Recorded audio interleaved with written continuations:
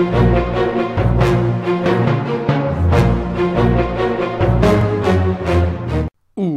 guys, TacticalRab here, bringing you another gameplay breakdown on this channel. Today, I'm going to be talking about a hell of a lot of different stuff. I'm going to be talking about what the hell I'm playing Black Ops 2 in the background. I'm going to be talking about why I sound like a rapper right now. No, I'm not.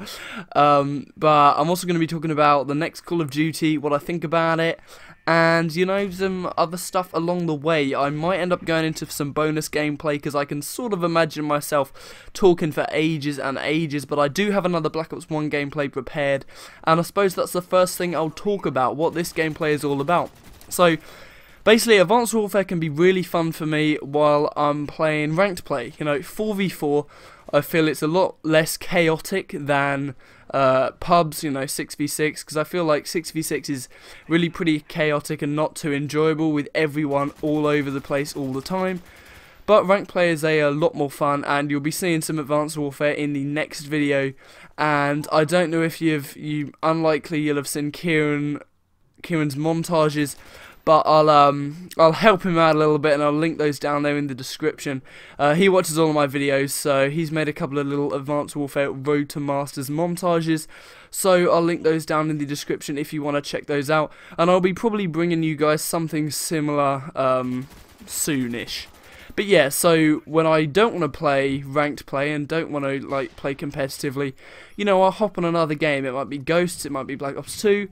But I thought I'd go back on Black Ops 1, and the reason why I'm using this horrendous weapon, the RPK, is, well, I suppose I'll tell you a little bit of a story about when I first got this game, Black Ops 1. So when me and my mate, codenamed Sloth, got this game back in 2010, I don't really know what I think he used, like, I don't know, I think he used decent weapons, but basically, my strategy when I was incredibly young, there's a little thingy here if you want to try and get an answer to this.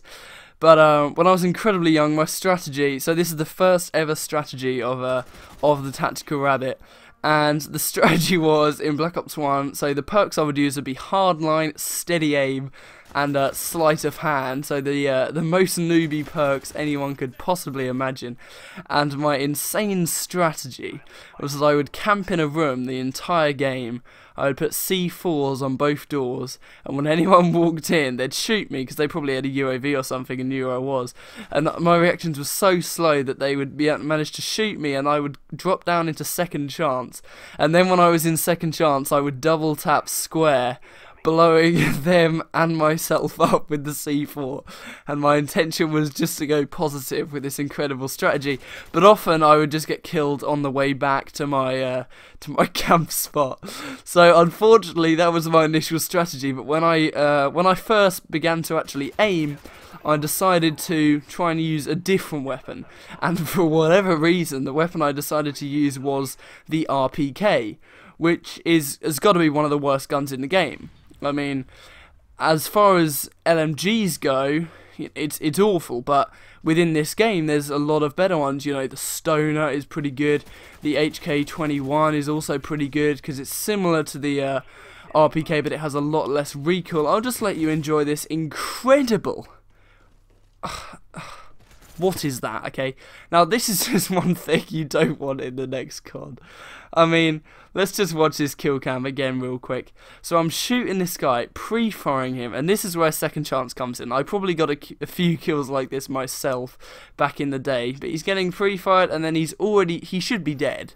Ugh, that's just one of those things, isn't it? But yeah, so I call him my chopper gunner right here. So yeah, for some reason I decided to use the RPK, and I suppose what I could talk about is what I think about, this is what I was going to talk about, is what I think they should do with the balancing for the next Call of Duty. Because in Black Ops 1 I feel like when they came into Black Ops 2 they was like, damn, we treated those LMGs harshly, we treated those shotguns harshly, those you know, the snipers and the infrared scope, so let's make them really good. And that was a little bit of an issue really, because in Black Ops 2 they took what I thought was perfect LMG balancing from Black Ops 1. Black Ops 1, effectively the LMGs are really high damage but really high recoil, so the RPK, I was looking at an Xbox Ahoy video, you're probably familiar with him, and effectively he just said that it's a 2-shot headshot kill at any range and a 3-shot kill at any range to the body. And, you know, it kills really quickly, but it's very difficult to control. And that was a perfect way for these LMGs to be, because they were sort of a specialist weapon. You know, I mean, you could use the LMGs as long-range suppression weapons, trying to hit your 2 shots, or trying to hit your headshots, or, you know, trying to use them as long-range suppression weapons. But you could also use them, you could put on steady aim, and you could just run around spraying from the hip with a high ammo count. That's one of the things they did wrong with Black Ops 1, is they gave the LMGs, gave the LMGs a really small mag count, so you basically need extended clip, because the RPK only had 40 rounds, and the HK21 only had 30 rounds. So the thing they did right in Black Ops 2 is bumping that up to like pretty much 100 rounds or 75 rounds. But what they did do also is they reduced the recoil, and they suddenly just became big assault rifles. And they weren't specialist weapons anymore, they were just generic weapons that people could easily use. So they need to return to that. They need to return to assault rifles and SMGs being sort of the go-to guns, sort of the noob-friendly guns, and then the LMGs and snipers and stuff, they need to be competitive, but they need to be sort of specialist weapons. So that's my thoughts on that. So yeah, the next Call of Duty was announced. It's going to be Call of Duty Black Ops 3. Now I know a lot of people were thinking it's going to be World at War 2, and to be quite honest, I can't imagine people truly expected that. Because, let's be honest, they started creating this game when Ghosts came out in 2013, and look at this guy getting an awesome final kill cam here, what a great knife. But yeah, they started creating this game when they came out when Ghosts came out in 2013, and back then people did not hate the idea of a future setting. But nowadays, you know, with Advanced Warfare, not everyone, some people like the exosuits, and I can see their place in Sledgehammer's Call of Duties, but I just personally, I prefer the Call of Duties as being on the ground, and I think it does get a little chaotic at times. But, you know, it can be fun, and we've got a nice little, you know, chopper gunner here, get a nice few kills with this on the old launch. And yeah, so a lot of people were thinking it's going to be World at War 2, but Black Ops 3 was sort of inevitable, really, considering the success of the previous series. But if the previous games in the series, but if they were making a game now, maybe they would have. But let's be honest, Treyarch are good with community feedback. They know what we want to see. They know what we think we're going to enjoy playing. So I think it's fairly likely that they're going to listen to us and maybe not include exosuits. So you may have heard about that. Even though it looks like exosuits sort of maybe a little bit on the video. Got some bonus gameplay here. Got some Dragunov infrared scope gameplay. This is another of those weapons I was like, you know what, let's see what I can do with this disgusting of weapons. I used to think the Dragunov was good, by the way, back in the day. But it's clearly not. But yeah, so I don't even know what I was talking about. I was talking about World at War or something. But yeah, so effectively the previous Black Ops series was really well received, and a lot of people were thinking that the box art that was revealed looks like an exosuit. But personally, a lot of people have been saying, or I saw a Charlie Intel article talking about that it is more likely to be what they call cybernetic enhancements. So effectively more of a RoboCop style of multiplayer play. And just remember here for a second, the campaign is going to be all over the place. And it's going to be probably all the way back to World War II, maybe just the Cold War. But if you've played the previous campaigns for the previous Black Ops series, then you will know that they jump all over the place. A lot of it is in form of flashbacks. And I was thinking a second, are they really going to make part of the game with no exosuits exosuits at all, and then have another part of the game with exosuits and boost jumping all over the place. You know, that would seem a little bit wonky. So I think maybe it's more likely that we will have more on the ground action, but the robotics that they're talking about are more likely to be sort of on the ground, and no vertical boost jumps they were talking about. More on the ground and maybe some side-to-side dodging and stuff along those lines. Wall running I feel is fairly unlikely, but I feel again everyone's just comparing it to Titanfall, everyone's comparing it to Halo and thinking it's going to be like that.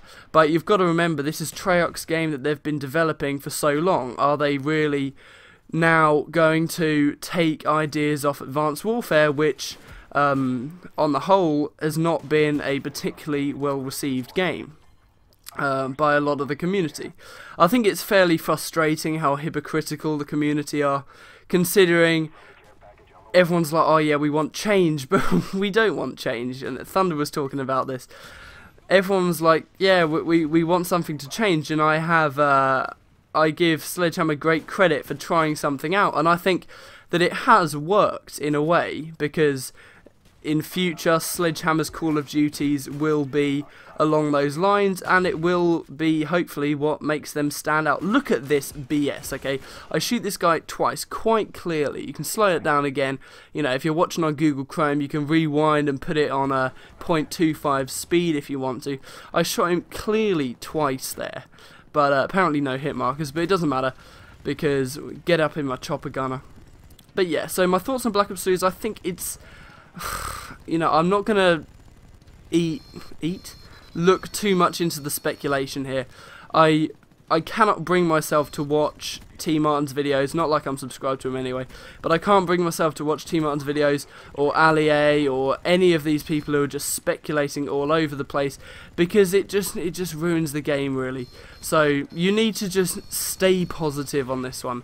You got to assume that Treyarch here are going to do a good job with this game, because they've been developing it for so long. I mean, the campaign's going to be amazing, we know that for a fact. Because it always is with Treyarch games, and especially being multi-timeline and having so long to develop it, you know, the campaign's gonna be great. This Dr. Salim character that we're not too sure about here. So if you've been following the Snapchat, it looks pretty interesting. But yeah, those are my very initial thoughts on Black Ops 1. Just stay confident, guys. Be confident that it's going to be no exosuits. That would be my personal opinion. There might be some cybernetic enhancements, as I talked about, but I think those will generally be a positive addition to the game. So that's what I'm hoping for anyway. Obviously this is very early, but I get a little wall bang right here. So if you've watched to the very end, thanks a lot for watching. And please leave a like down below if you would. Sorry there was no, you know, overlays and annotations on this last gameplay, but I thought it would be more of a, you know, you're not exactly going to take many tips from me using a infrared Dragunov, because I would definitely not recommend it. So yeah guys, thanks for watching. Very long video, but if you have watched to the end, please leave a like down below. Thank you guys so much for watching as always, and I'll see you next time.